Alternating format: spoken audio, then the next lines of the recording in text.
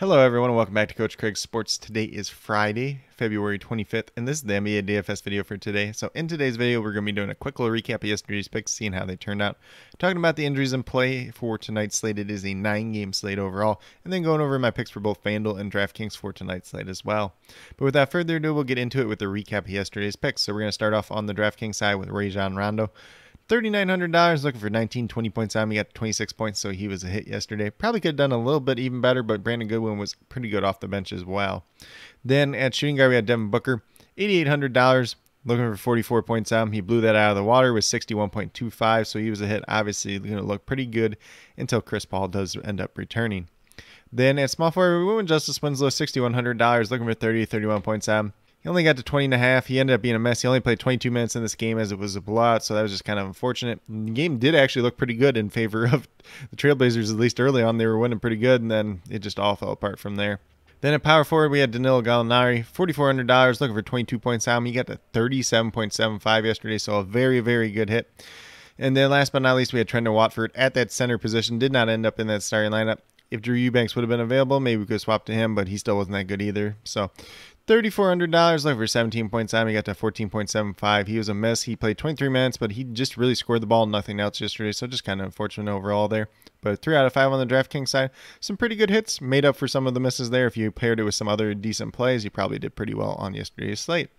Then on the FanDuel side, we had Rajon Rondo once again, $3,900. Look, for 19, 20 points on him. He got 21.9, so he was a hit.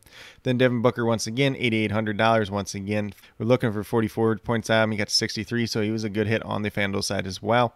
Then we had Jaylen Brown, $7,900, looking for 39, 40 points on him. He got to 33.2. He was a miss. Only ended up playing 30 minutes in this game. It was a blowout. If he probably plays that extra 5-6 minutes, he probably gets to the 39 points that we were looking for out of him yesterday. Then in power forward, Trendon Watford once again did not end up starting, $3,500.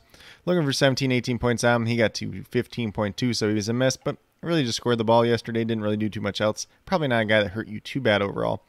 Then at center, we had DeAndre Ayton, $7,000, looking for 35 points on him. He only got 21.1. He was a miss. 3 for 5 in this game. There was a blowout. He had some turnovers too. He actually had like 19 points in the first half, so you're looking at him and you're like, oh, that's pretty good. And then just the second half, nothing really happened after that. So kind of unfortunate day for DeAndre Ayton overall, but still with this core, if you mixed and matched the right pieces, you still probably had a chance to do well on the FanDuel side. Had a couple lineups that did break through over there as well. But with that being said, we'll get moved over into the injuries and play for tonight's slate. So once again, it is a 9-game slate, and we do have 4 games tonight tipping off right at 7 o'clock. So we're going to start off with the Oklahoma City Thunder, who were without Ty Jerome, Mike Muscala, Jerome Robinson, Earl, and Kenrich Williams. Lou Dort is doubtful to play once again tonight with his shoulder injury. Shai Gilgeous-Alexander had his first game back last night. I wouldn't be surprised if they rest him, but we'll just have to see if they do or not. And then for the Pacers, they're without TJ McConnell, Miles Turner, TJ Warren. Chris Duarte is questionable to play tonight. And then it looks like Goga Batadze, Malcolm Brogdon, and Isaiah Jackson, all this is probable. We'll see if they end up playing or not tonight. Then for the Houston Rockets, just Usman Garuba and John Wall out once again, so nothing really major there. For the Orlando Magic, Markelle Fultz, Jonathan Isaac, and Mo Wagner are all out tonight. Looks like RJ Hampton should be back for tonight's game. Then for the San Antonio Spurs, Romeo Langford and Josh Primo both listed as questionable to play. We'll see if they play or not. Not major pieces at this point in time, but if they don't play, some other guys could potentially see some more minutes. Then for the Washington Wizards, we got Kristaps Porzingis still listed as out and Thomas Bryant listed as questionable. Obviously, if he doesn't end up playing, Daniel Gafford looks a little bit better on tonight's slate. Maybe Rudy Hachimura with a little bit of small ball at that center position as well. Then we move down to the Toronto Raptors, who have Fred VanVleet listed as questionable. Dealing with a little bit of knee injury. I do expect that he does end up playing, but we'll just have to keep an eye out on that throughout the day. Then for the Charlotte Hornets, they're without Gordon Hayward. Nick Richards and Jalen McDaniels both listed as doubtful to play tonight, and then Cody Martin listed as probable, so he should be back at this point in time. Then we move down to the Miami Heat, who are without Markieff Morris and Victor Oladipo. So nothing too major there at this point in time. They're pretty healthy outside of those two guys.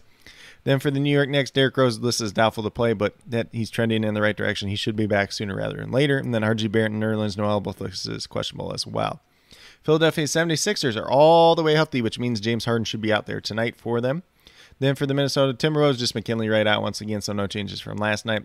Then for the Pelicans, Larry Nance, Zion Williamson out, so no changes there at all. For the Phoenix Suns, Frank Kaminsky, Chris Paul, Dario Saric out, and then Campaign listed as doubtful, so pretty much what we saw last night as well. Then we move down to the Dallas Mavericks, who are without Tim Hardaway, Teo Pinson, and then Marquise Chris is listed as doubtful. Trey Burke and Reggie Bullock both listed as questionable. We'll see if they end up playing tonight or not. For the Utah Jazz, Jared Butler is out tonight and Rudy Gay is listed as doubtful. The Clippers are without Paul George, Kawhi Leonard, and Norman Powell once again. Jay Preston listed as a game time decision. We'll see if he makes his return tonight or not. Obviously, he had that surgery, I believe, on his foot. Has not played yet this season. Then for the Los Angeles Lakers, they're without Avery Bradley, Anthony Davis, Kendrick Nunn. LeBron James is listed as questionable, but I do assume that he ends up playing tonight. Obviously, if he doesn't end up playing, then obviously Russell Westbrook would look like a lot better play. Carmelo Anthony looking like he should make his return tonight as well. But with that being said, that's a quick little rundown on all the injuries in play for tonight's slate. We do have a few more questionable injuries as compared to last night, so I'll definitely be keeping an eye on them throughout the day, and I will be posting the updates to these injuries in the comments down below throughout the day, so definitely be sure to keep it up on that.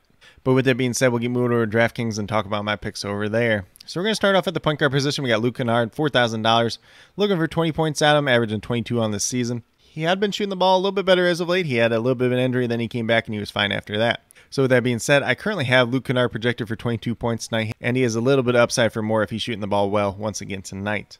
Then obviously the big name that we had last night was Devin Booker. His price tag went up $400. Still going to play him tonight at $9,200. Looking for 46 points. I'm currently having projected for 47, 48 points on the DraftKings side tonight. Obviously, has a ton of upside for more, especially with Chris Paul out in the lineup being that main ball handler. And if he's starting at point guard once again tonight, going to look very, very good. Then at small forward, we got Devin Vassell. You know, not the prettiest name here, but a guy that I do like playing quite a bit. $5,000, reasonable price tag for him. Looking for 25 points. Currently having projected for 26 points. He's averaging 23 on the season, but he's been a little bit better since he's entered that starting lineup since the trade of Derek White. Then at power forward, we're going to go with Rui Hachimura, $4,000, looking for 20 points out. Got him projected for 21 points tonight. Had been playing pretty well prior to the All-Star break. There was one down game in there where he did get a little bit banged up too as well, but he came right back the next game and did pretty fine. So Rui Hachimura, definitely somebody that I have a little bit of interest in tonight. Some of these picks are very tight overall, so if we do get some value that opens up throughout the day, they definitely could change as well. Then last but not least, we have Zubac at center. $5,000, looking for 25 points down, averaging about 24.5 points on the season.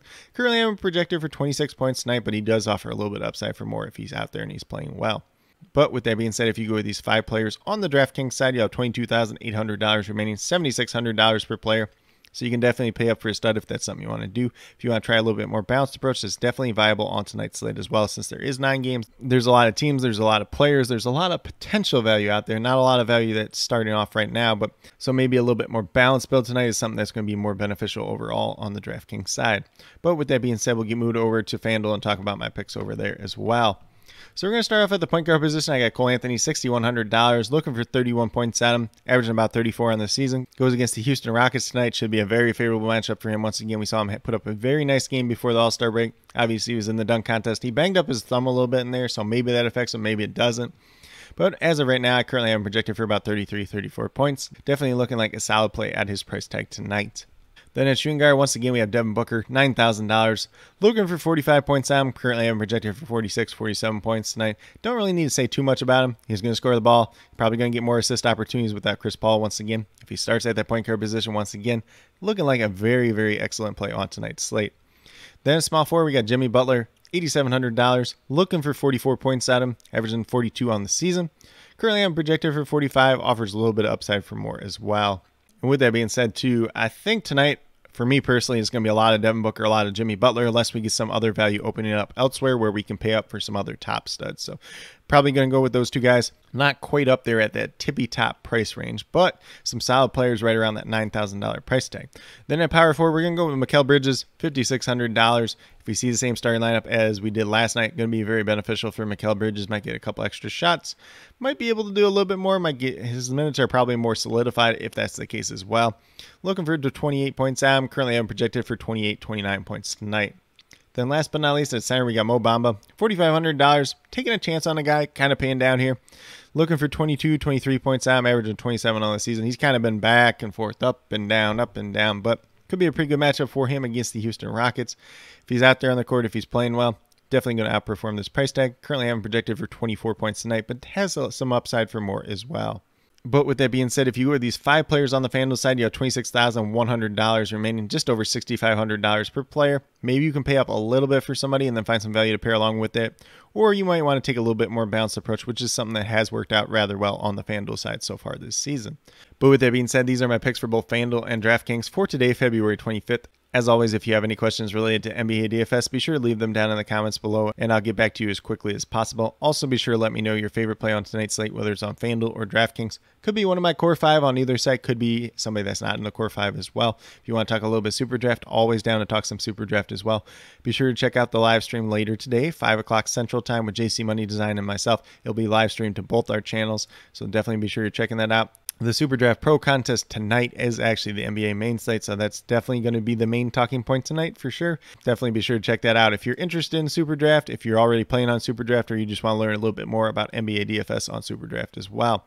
And then, as always, I'll be listing all the injury updates, COVID news, and starting lineups down in the comments below, as well as my updated core about a half hour prior to lock if there are any changes at that point in time. But with that being said, if you're new to my channel, please consider subscribing. Definitely would appreciate it. Helps to build the community that we're trying to build here at Coach Craig Sports, which is one that's truly for you, the viewers, helping you with your DFS, whether it's NBA DFS or NFL DFS. I know NFL DFS is not going to be happening for quite some time. We do have the USFL coming up. Might do some content with that as well, so definitely be sure to check that out. Maybe some USFL DFS if that pops up as well. And then also helping you with your fantasy football teams. Going to be talking some dynasties, some NFL draft prospects as we move along in the offseason for the NFL. And then with that being said, if you are a new or current subscriber who's yet to do so, also be sure to hit that notification bell down below. It's going to let you know every single time I post up a new video. Like I've been saying, I post up daily NBA DFS videos just like this. But with that being said, that's all I have for today's video. Hopefully you all enjoyed. And then last but not least, special little shout out to each and every one of you watching today's video. I truly do appreciate you taking the time out of your day to watch this video. Definitely means a lot to me, and I hope each and every one of you has a great rest of your day.